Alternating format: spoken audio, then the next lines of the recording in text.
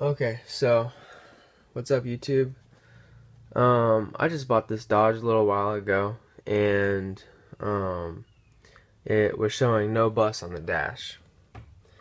So after researching, I went ahead and just did the most expensive fix for it, which is the ECU. I didn't worry about the camshaft positioner or anything like that. I just kind of went right for it. This was like 2 hours away from my house, so I kind of just wanted to like cover all my bases. And so I bit the bullet and I went for the ECU. I mean ECM or PCM. And so I'm gonna show you my old PCM and what was going on with that, how it was stalling, and then what I did to a quick fix to take it back home. Instead of buying a whole new brand new ECM tailored to my vehicle, I actually found one. It's this one right here.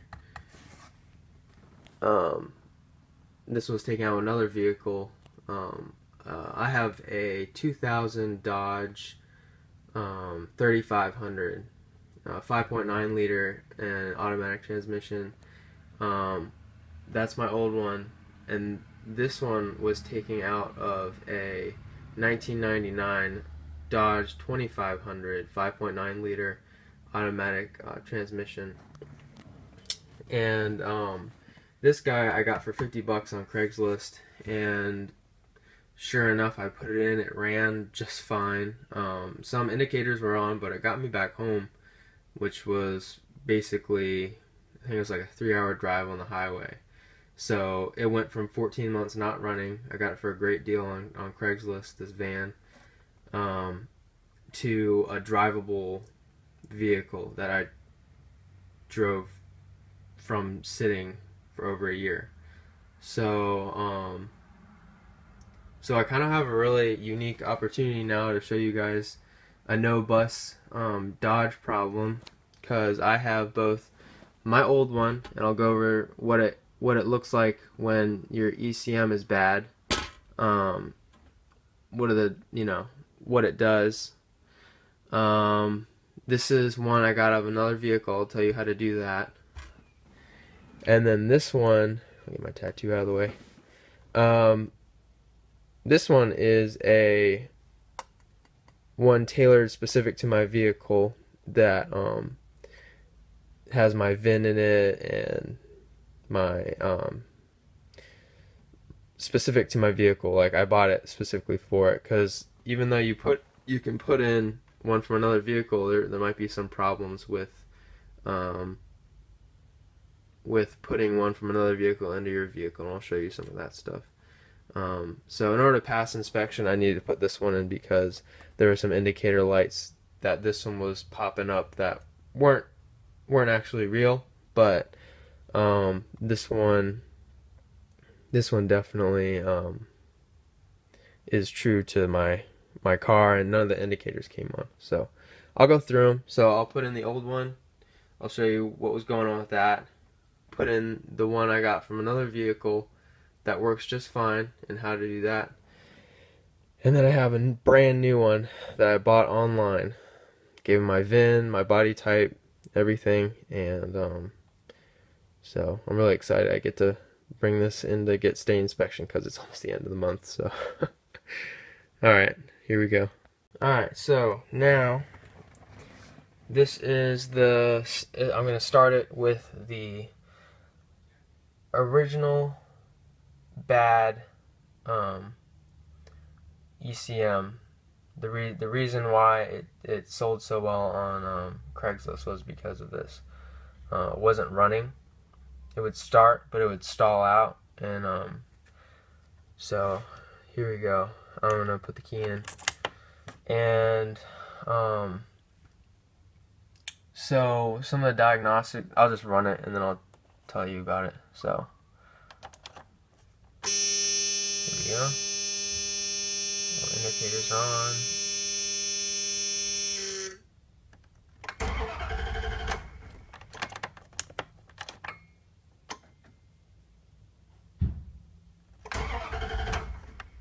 not even starting now. I'll just keep it on there.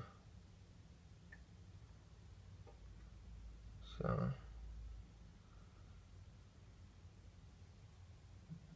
keep it on. So it's not even starting. Are you gymming or vanning? I might van and then okay, thank you. There we go. Sorry, You're good. So there it is. I just kept it on for a little while. It won't start. It's kind of like hit or miss with this one. So I have a check engine light. There are no codes on it. Well, actually there is, but it's nothing like relevant. Alright, so I got it to run with the old ECM. Just kind of let it rest for a little bit and then put it back on. So now it's running, seems fine, you know, sounds like the new one I just bought. However, in a little while we will see. The reason I got it so cheap, this van, was because it needed a little maintenance. They said it needed a new fuel pump. So I bought it, put the new fuel pump in, and what do you know, nothing changed. Like, it would run for a little bit and then stall out within like 5 minutes. So but then what I started noticing is, okay, so it just stalled out. Okay, check engine light just came on, went away.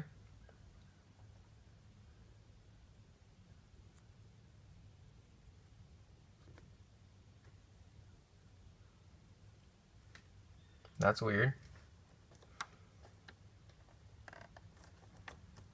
Let's try this again.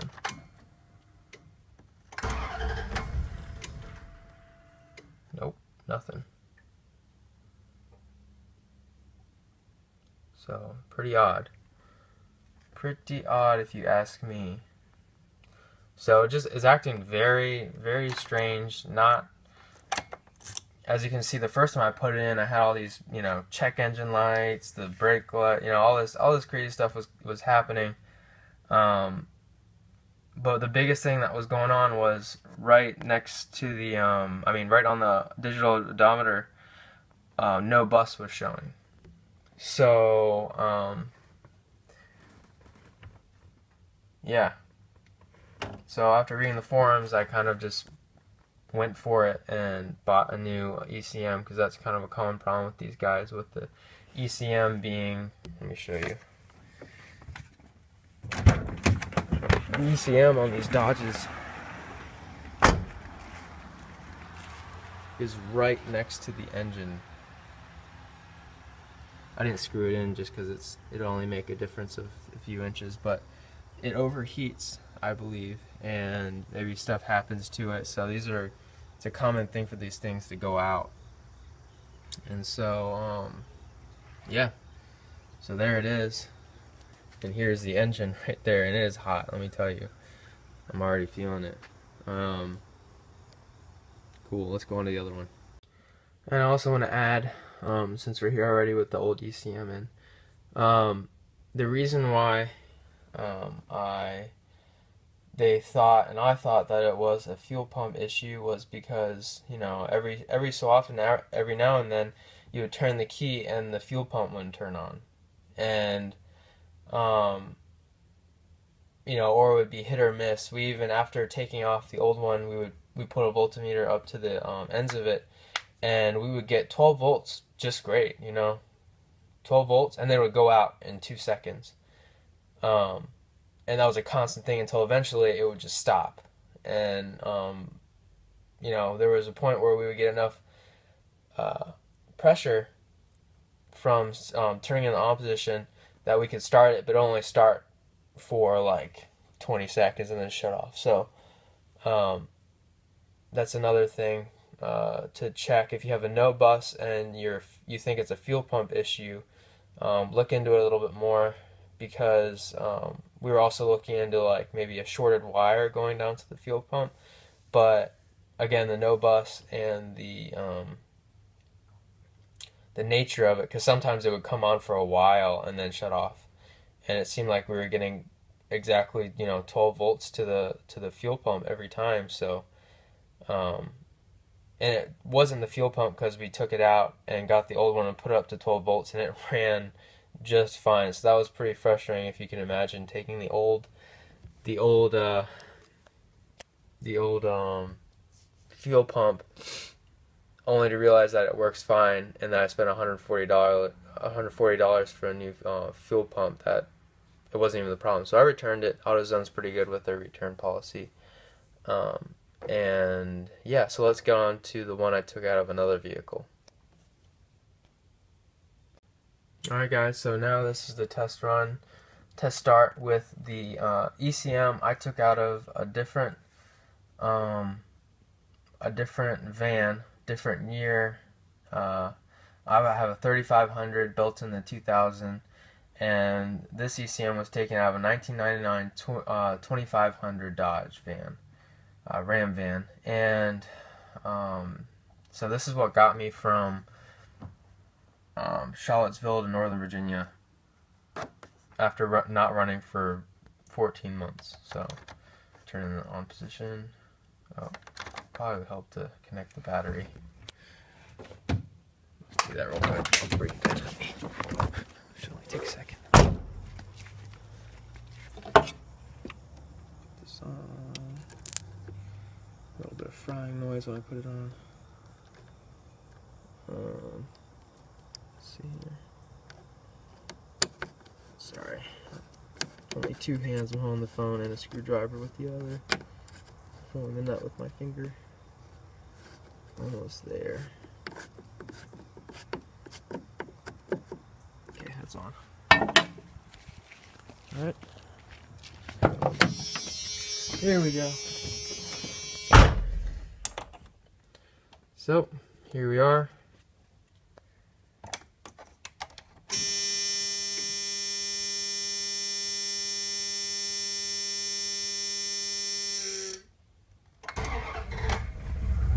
There we go.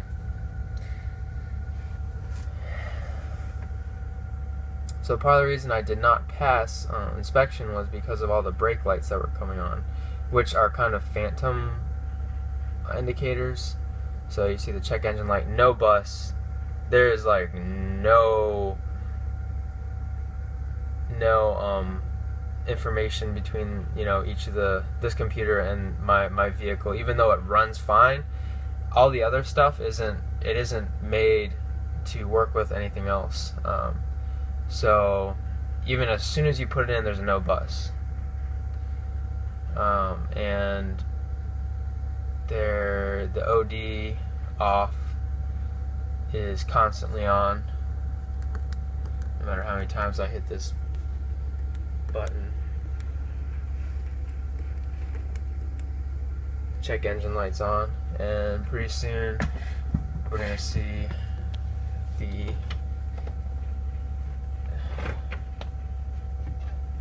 brake light and the ABS light come on.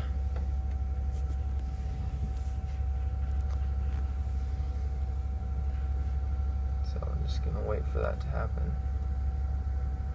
So if you're short on money, you just need to get it somewhere. I got this ECM for $50 on Craigslist off a guy who was just partying out his van.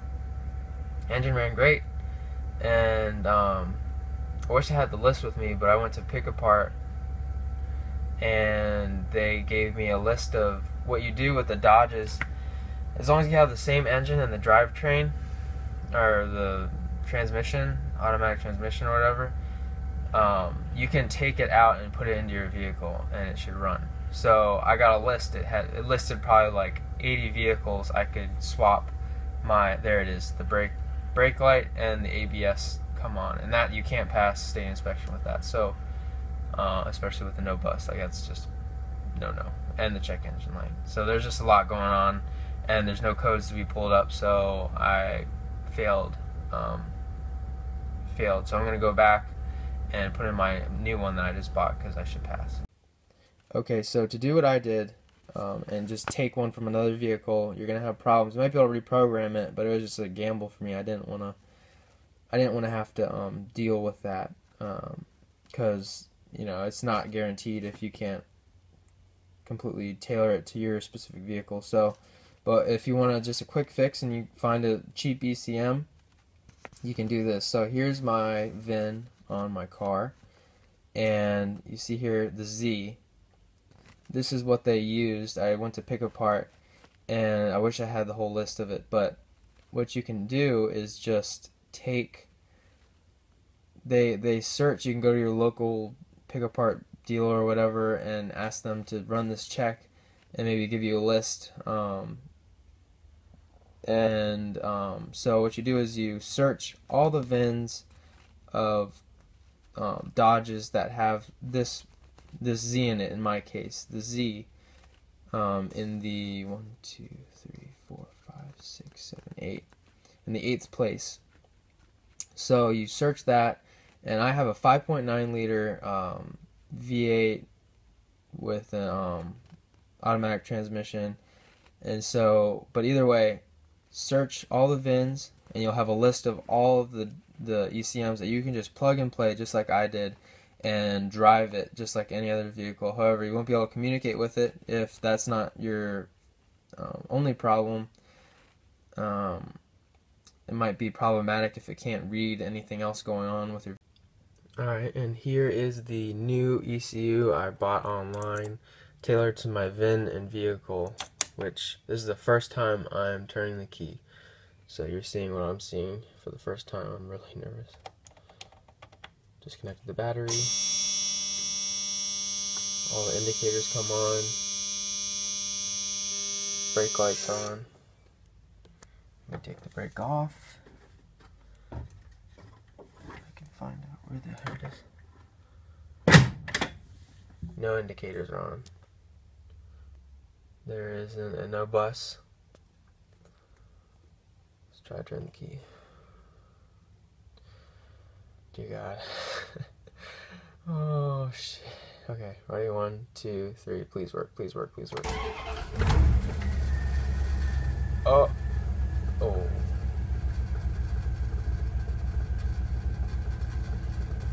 That was weird. The brake light and then the ABS came on.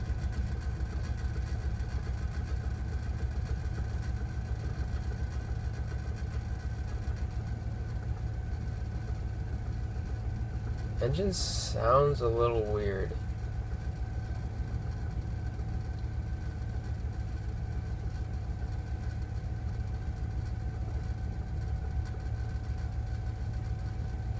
Yeah, it sounds like it's gonna give out soon.